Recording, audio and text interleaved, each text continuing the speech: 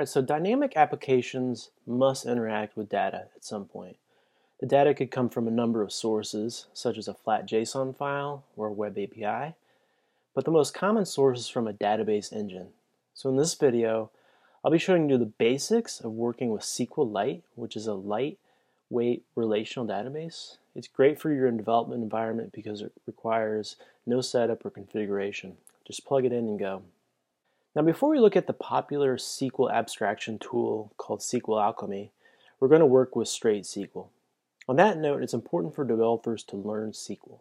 Why? Well, for the same reason why you are probably learning Flask, so you know what's actually happening. Sure, you could skip Flask altogether and jump right to Django, but you'd have a hard time understanding what's happening beneath the hood. The same goes for SQL.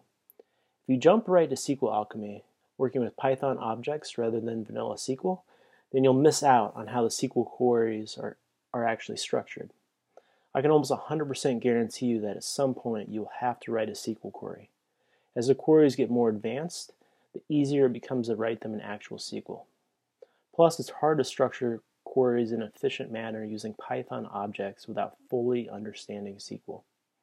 So I'll stop my rant for now, but if you'd like to know more, check out my popular blog post called Learn SQL, Damn It, and I will post the link below. So moving on, keep in mind that Flask can handle both SQL and NoSQL databases. So everything from Postgres to MySQL to MongoDB to RethinkDB. Now when we launch our app in production, we'll utilize a Postgres database, but I do plan on showing you how to work with straight JSON objects from MongoDB as well. And if you're curious, there's a simple Flask to-do app tutorial on the Real Python blog that details how to connect to a NoSQL database. Check it out. I'm going to assume you have zero SQL knowledge and show you how to create and add data to a basic database.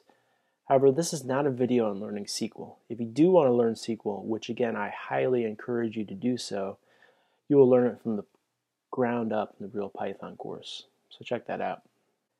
And you want to be sure to download SQLite before beginning. And you can get that from the SQLite.org website. I also recommend the SQLite database browser so that you can interact with your database without using SQL. I use this as a quick sanity check to make sure my queries work, and you can download it here from SQLitebrowser.org. So let's start by creating our database's tables and then add some data. So let's go ahead and open up the terminal here. So let's start by activating our virtual environment. And then need to open up the project in our text editor. So let's go ahead and create a new file called sql.py. Then within that file, let's first import SQLite 3. And this just enables Python to interact with the database.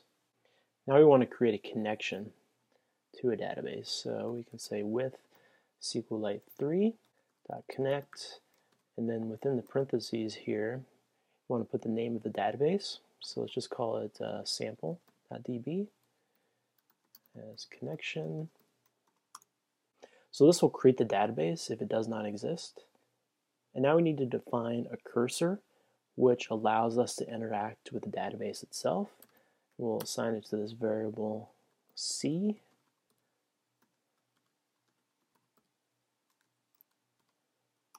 Next, we want to go ahead and create a new table. So we're going to start working with SQL now. So let's go ahead and create the table. Let's call it posts. And then let's add in two columns to that, one called title, and the other called description. And both of those have a text data type. And finally, let's go ahead and add some data here.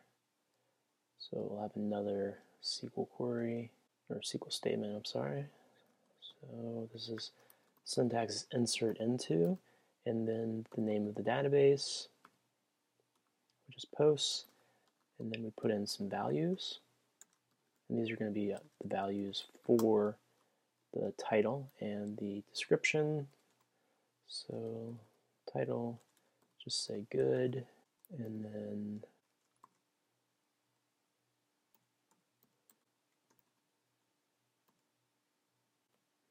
actually I need a single one there. That's why I was getting the syntax highlighting was off. Okay, there we go.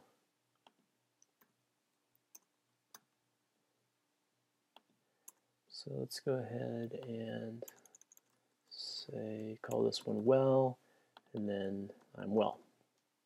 Okay, very, very basic. Cool, so go ahead and save the file.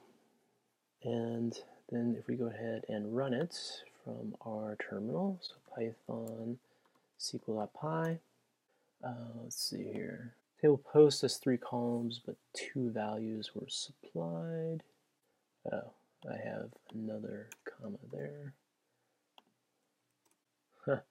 Okay, let me show you how to troubleshoot this real quick. So actually, I am going to drop the table.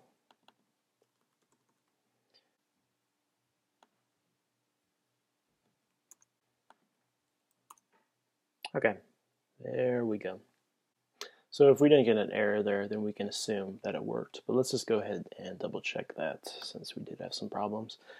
So we can access our database using SQLite. So we can just use the command SQLite3 and then enter the name of the database. So since that command worked, then the database was in fact created. So now let's run a SQL query. Select all. This asterisk means all, and then we enter the name of the table here. We can see our data here. So we have good, I'm good, well, and then I'm well. So I created it just fine. And then of course we can also add in new posts from here. So insert into posts. Let's do the values hello for the title, and then for the description, hello from the shell. And we need a semicolon. So then if we run the all post commands, we can see our new post right there. Hello, hello from the shell. So you can pause the video now if you'd like and add in some more data. I also suggest checking out the SQLite documentation from SQLite.org to see examples of some other commands. Try deleting a post, for example, or maybe update a post description. Take all the time you need. I'll wait. Okay, so I hope you had some fun and learned a few things. So let's go ahead and exit the shell. We can actually take a look at our data real quick in the SQLite browser. So let's open up this folder in our Finder. Say here's the database. Go ahead and double click that to open up the SQLite browser. And then if we click Browse Data, we can see our data here. So I'm going to go ahead and close that out. Actually, since these are not on multi-lines, we do not need, we only need one of these. Okay, so next let's open up the app.py file. And we need to add in some basic configuration indicating the existence of the database to Flask. So first we need to import SQLite 3. And then we need to add in another configuration variable here. So let me just put it down here. So app.database, and that is equal to the name of our database, which is sample.db. Go ahead and save that. And now let's add in a function that will connect to our database, or rather create a database object that we can interact with. Let's call the function connectDB, and then let's go ahead and return that object. So return SQLite 3, and then we'll put in that variable database.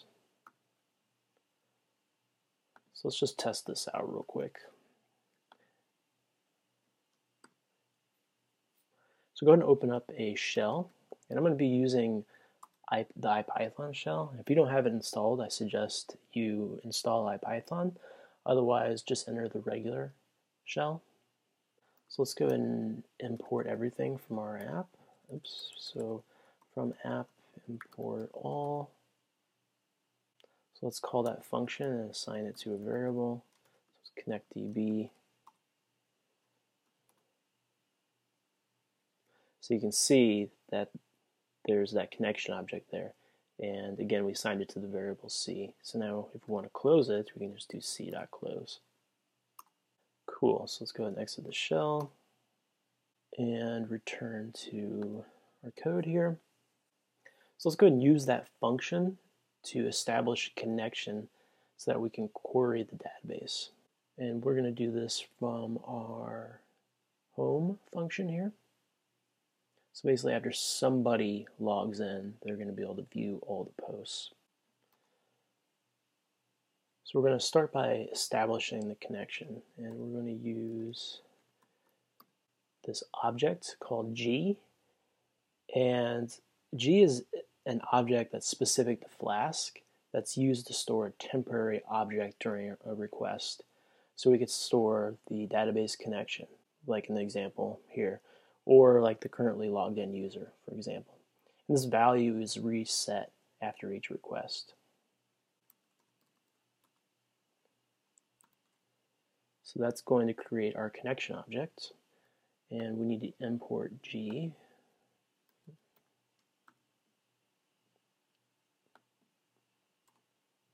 So next we need to query the database.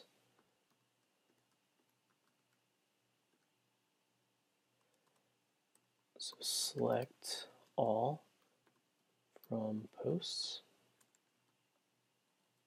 Then after we're done fetching the data from the post table, we want to cast it to a dictionary. We're going to use a variable named posts. So there's our dictionary that we're going to be adding all the data to. So the title is going to be row 0.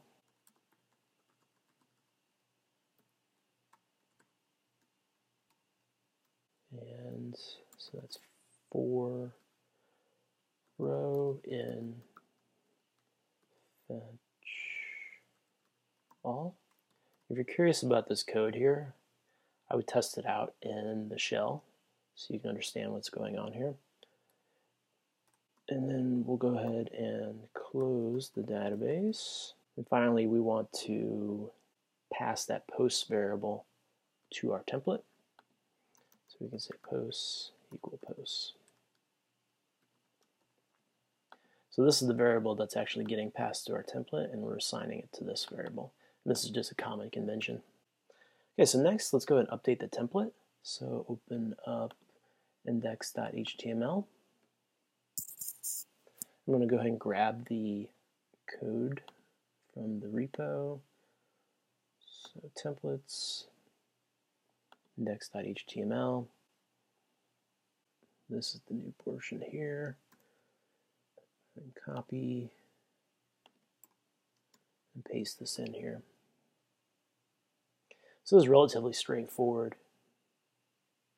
So we're using just a simple for loop, and then we're calling each key on each pass, and then that displays the results.